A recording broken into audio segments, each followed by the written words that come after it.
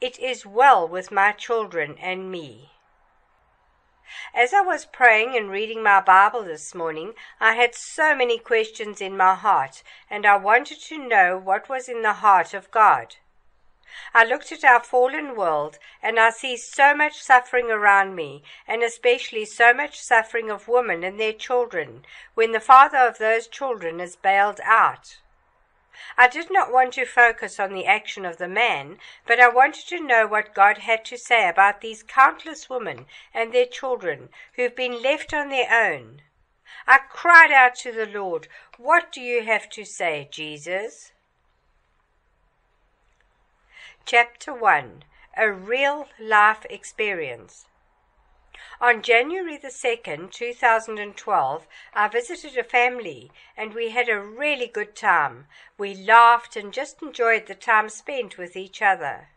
One of the brethren who was there was a young gentleman of 80 years old. He started to share his life story with us, to give us some knowledge of the mistakes he had made in his life and how he wished there was a time machine to go back and amend them. The 80-year-old gentleman is living on his own today and has no one to talk to at home. His children do not want to see him at all. We all wondered what had happened to this brother, that he had such a bad relationship with his children. He explained to us that when he was younger, in the 60s, he had 4 children with a woman. But he was a player. So he broke the heart of that little woman and left her with all the children because he thought she was hindering him. She was not allowing him to have his freedom to do the things he wanted to do. So he turned his back on both the woman and the children. The woman struggled with the children. They are all grown up today and have their own children too. The 80-year-old gentleman told us that he does not understand why his children are mad at him, why they do not want to have anything to do with him. He has bought 2 cars for 2 of them. They took the cars, but they still do not want him around them. He thought that by lavishing them with gifts he would buy their affection, and they will include him in their lives and the lives of his grandchildren. But all his attempts have been to no avail, so he had red eyes and tears were coming down his cheeks when sharing his life story with us. When he had finished sharing all his life experience with us and how lonely he is today and how he used to send money to his relatives back in the Caribbean where he came from, he thought that they were the ones who truly loved him. But today, now that he is 80, he understands that the people back home were only exploiting him. They were making him feel good, and that he was their savior, and they were literally worshipping him for all he was doing for them. But as soon as he was not able to send them money, their love waxed cold toward him. They were no longer adulating him. His so-called friends and relatives that once praised him beyond what was merited were nowhere to be found. He realized that he was alone. His nephews were taking care of their parents, they were visiting and calling their parents, and he had nobody calling him or visiting him, although he used to send the money to them, but they did not remember him anymore. I did not want to offend him, but there was a great and long silence in the living room where we all sat. We could hear the tick-tock of the clock. I finally opened my mouth and said to the brother, since he was not a Christian, the Bible says he should not hide from our flesh, Isaiah 58 verse 7. I'll call him Bob, but it's not his real name. I said, Bob, your children are your flesh and your blood. I know that the people back in the Caribbean are also your relatives, but your priority was your children, to clothe them, feed them, and be there for them. Your priorities were not right. No matter how little we earn, the priority is to provide for our wife and children, for he that cannot provide for his own household is worse than an infidel. 1 Timothy 5 verse 8. Bob shared with us that he was only earning £30 a week back then in the 60s. The Bible tells us, better is a dinner of herbs, vegetables, where love is, than a stalled ox kept in a stable. Proverbs 15, verse 17. I said, Bob, the children were not asking you for fancy food for dinner. They would have been happy even to be eating cassava leaves with you. Eat the yam, cassava roots, or sorrel, or even matambele. They would have liked the cow foot for dinner instead of a beef steak. I told him, Bob, in the Caribbean, because the people were poor and could not afford to buy meat, that is why they used to cook cow's feet. And it's a national dish. So you see, Bob, the children did not want the beefsteak and all the expensive food. They would have been content with dinners of herbs and, as a treat, the cow's foot, a traditional dish from the Caribbean. But what they wanted was your love and your presence. Bob told me that now he goes and cooks some Caribbean food for his children and grandchildren, but they are still not receiving him properly. I said to Bob, they know that it is only because you are lonely and have been forsaken by all your so-called relatives, and that as a last resort you're now coming to them, trying to cook traditional food, buying them cars. Nobody can buy affection that a parent has with a child. I said to Bob, the children are all grown up. They are in their 40s, and even the grandchildren are already in their teenage years. It is difficult to rebuild a relationship when you've been out of the picture for so long. I said, Bob, the children are angry because when you left their mum and stopped providing for them, you chose to provide for all those people who were adulating you. They felt rejected, they asked themselves so many questions, and they even blamed themselves, asking within them, is it because I was born that my father left the house? Maybe I ruined the plans of my father at my birth. Maybe he did not want me at all. Maybe it's because we were unruly children that father left the house. And then Bob confessed that he used to say that they were unruly children. I said, Bob, this is what was going on in the heads of those children when you left them with their mum. They asked questions of their mum about the reasons why you were no longer coming back home. But she explained the best she could. Today the children have been able to overcome the trauma of their childhood, and they have built their lives, married, and have their own children. They just want to forget about the past, the wounds. So Bob understood all that. I said, Bob, you are now a Christian. Do yourself a favor. Forgive yourself for the mistakes, for the way you let all of them down, because God has forgiven you, and be there for them.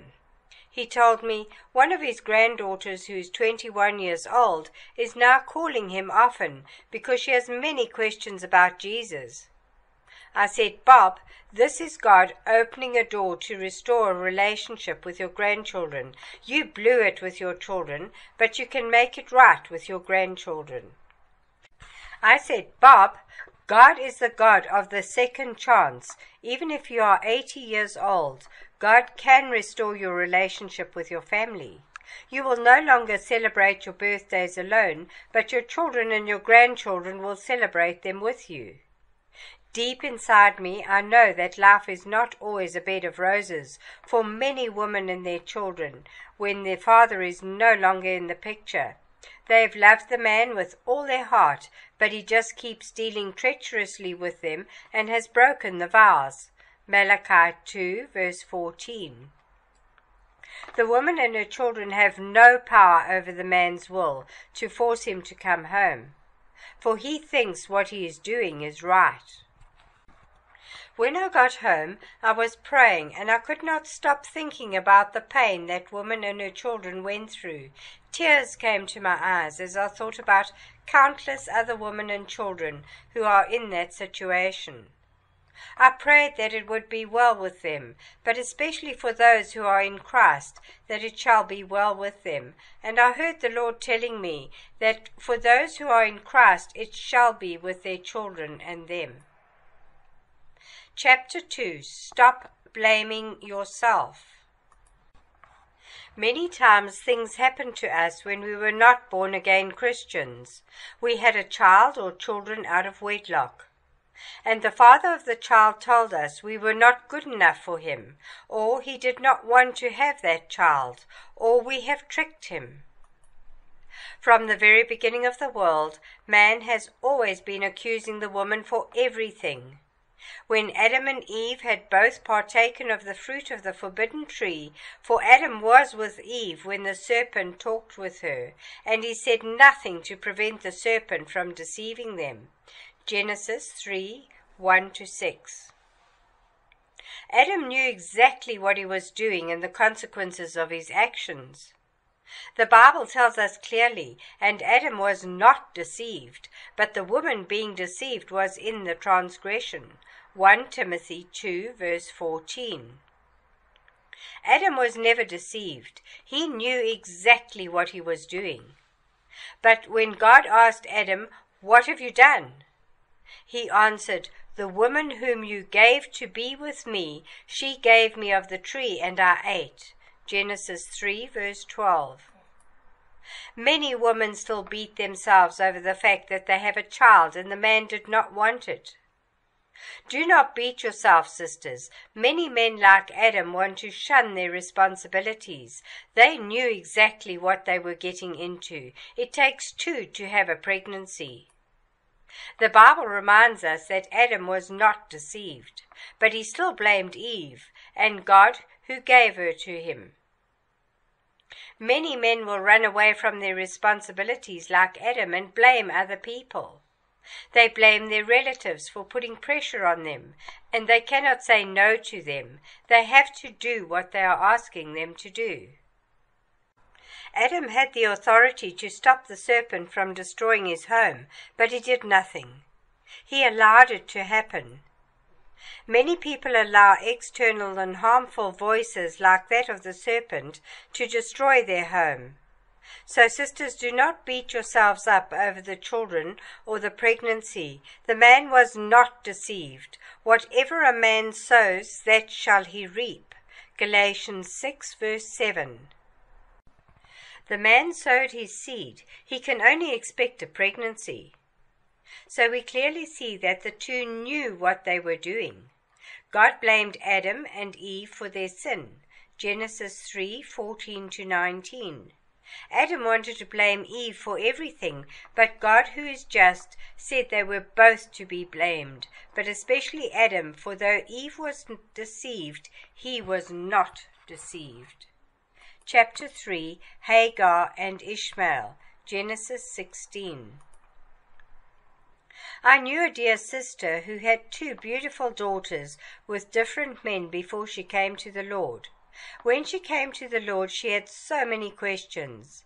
A so-called brother in her church wanted to marry her, but he came to her with this scripture, "Cast out the bondwoman and her son," Galatians 4, verse 30. So he interpreted the scripture to her, saying, "Sister, you need to send your children back to Africa to live with your parents, because they were born when you were not Christian. I'll marry you only if you send them back to Africa, because I want you, but not your children." The sister was so desperate to be married, and the so-called brother was handsome according to her words. So she thought about sending her beautiful little girls to Africa just to please that so-called brother. But she had the common sense to phone Brother G. She said, "G, I have met someone who wants to marry me, and I really like him. He is handsome. He puts on nice suits. He is very spiritual. He can quote lots of scriptures, and furthermore, he is the associate pastor in our church. But he wants me to cast out the bondwoman and her son. So I'll be sending my children to Africa to live with my mum and get married to that man. I had these children in my unsaved life, so I'll send them to my parents." I said, "Sister, this is not the meaning of that scripture. The man is twisting that scripture." So let's say that it is the meaning. Cast out the bondwoman and her son, so the man should not marry you either, since according to his interpretation, you are Hagar, and your two sweet girls are Ishmael. And then it dawned that it was not only Ishmael, but Hagar was also cast out. So I said to her, "Sister, forget about that brother. A man that God has ordained for you will love you and your children." Then what is the true heart of God concerning Hagar and Ishmael, her son? If we know what God's heart is toward them, it will help us in life. Abraham and Sarah were the spiritual people. They were the people of God, and they knew the will of God and the promises of God in their life. Unfortunately, they were not patient enough. They wanted to bring their miracle about by their own means. So Sarah told Abraham to go to their slave girl Hagar, so that she would give him a child. Hagar was not in the covenant of Abraham, for she was an Egyptian slave. Father Abraham made a mistake, but the child that resulted from the mistake of Father Abraham was never a mistake. When we were unsaved, or even when we were saved like Father Abraham, the children that we had from different unions, either married or unmarried, were our mistakes, because we sinned by committing adultery or fornication, but the child is never a mistake. God does not condone our sins or the sin of Father Abraham, but the son that resulted is never a mistake. The child is accepted by Jesus, our beloved. Ephesians 1 verse 6. The entire Godhead accepts that child, but disapproves of the sin of adultery or fornication. We should never think that our children are a mistake. Never. They are gifts from God, and they are accepted by God just like any other child. So no matter what the circumstances were surrounding the birth of that child's birth is never a mistake. Sarah realized her mistake and started to mistreat Hagar. Hagar had to run from Abraham and Sarah, and she went into the wilderness with the child. There might have been many questions in the head of Hagar. Abraham only used me. He just wanted to have a good time with me. He never wanted to have this child with me. Maybe this child is a mistake, since what I did with Abraham was a mistake. If a person believes that his child or her child is a mistake and has arrived to ruin all his or her plans, he or she will never love that child.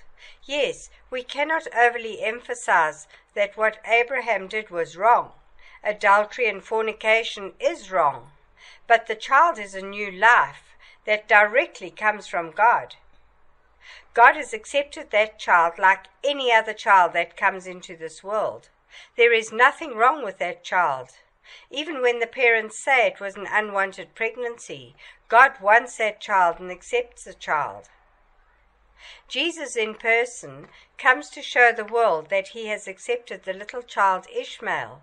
The Bible says, "Now the angel of the Lord found Hagar by a spring of water in the wilderness." Genesis 16 verse 7. The angel of the Lord, or the angel of his presence, is Jesus Christ. Isaiah 63 verse 9, Exodus 33 verse 14, Exodus 23 verse 20 to 23, and Judges 13 verse 20 to 23. So Jesus appeared to Hagar and Ishmael, and Jesus, who is the angel of the Lord, blessed Ishmael. And the angel of the Lord said unto her, Hagar, Behold, you are with child and shall bear a son, and you shall call his name Ishmael, because the Lord has heard your affliction. Genesis 16 verse 11.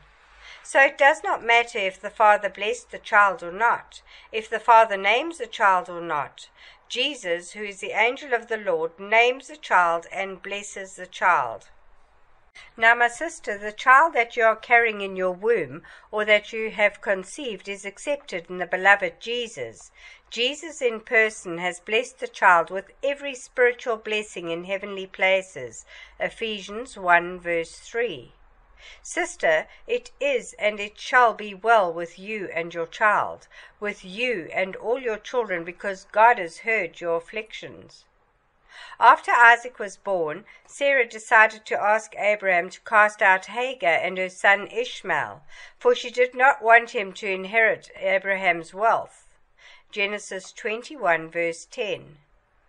Father Abraham, with all the wealth he had, did not even think of providing enough for Hagar and Ishmael. He did not even send one of his servants with donkeys to drive Hagar and Ishmael to a safe place and give them some money to start their new life.